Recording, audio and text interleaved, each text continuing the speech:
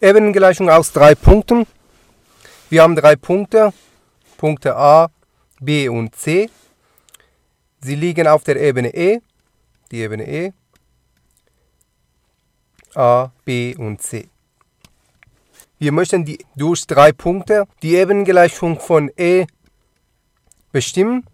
Also um eine Ebengleichung in Parameterform zu bestimmen, benötigt man einen Punkt und 2 Richtungsvektoren der Ebene. Also wir brauchen einen Punkt, das heißt Ebene E, x-Vektor ist gleich.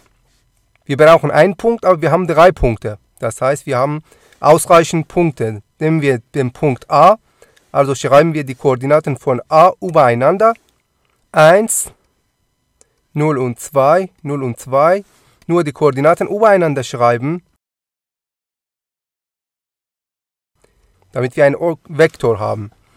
So, also x-Vektor ist gleich OA, also ein Punkt auf der Ebene, einmal diesen Punkt, Punkt A, plus S mal, S ist ein Parameter, kann beliebig sein, zum Beispiel S, R, T oder was auch immer.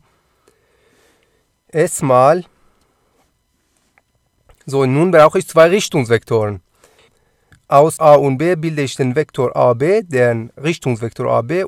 Und aus den Punkten A und C bilde ich den Richtungsvektor AC. Das heißt AB und AC. So, AB bedeutet B minus A. Also B minus A. Das heißt 3 minus 1, 2. 3 minus 0, 3. Minus 1, minus 2, minus 3. Also dann habe ich den ersten Richtungsvektor A und den zweiten, also AC, nochmal ein Parameter T mal AC.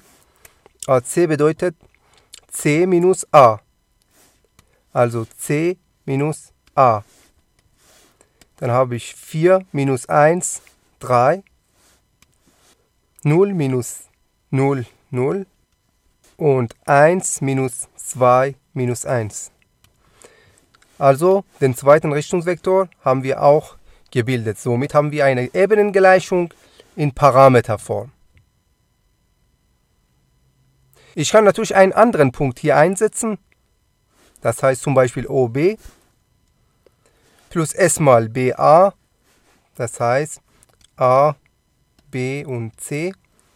Ich kann nun diesen Punkt, Punkt B, hier einsetzen als Stützvektor und dann bilde ich 2 Richtungsvektoren BA und BC. BA und BC.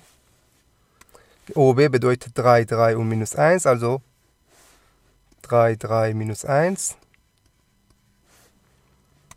Plus S mal ein Parameter mal BA bedeutet A minus B.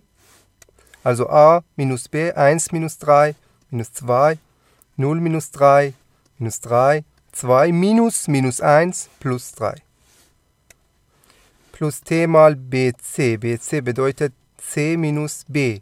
Also C minus B. Das heißt 4 minus 3, 1. 0 minus 3, minus 3. 1 minus minus 1, 2. Also es handelt sich um eine einzige Ebenengleichung, obwohl diese 2 Ebenengleichungen unterschiedlich aussehen.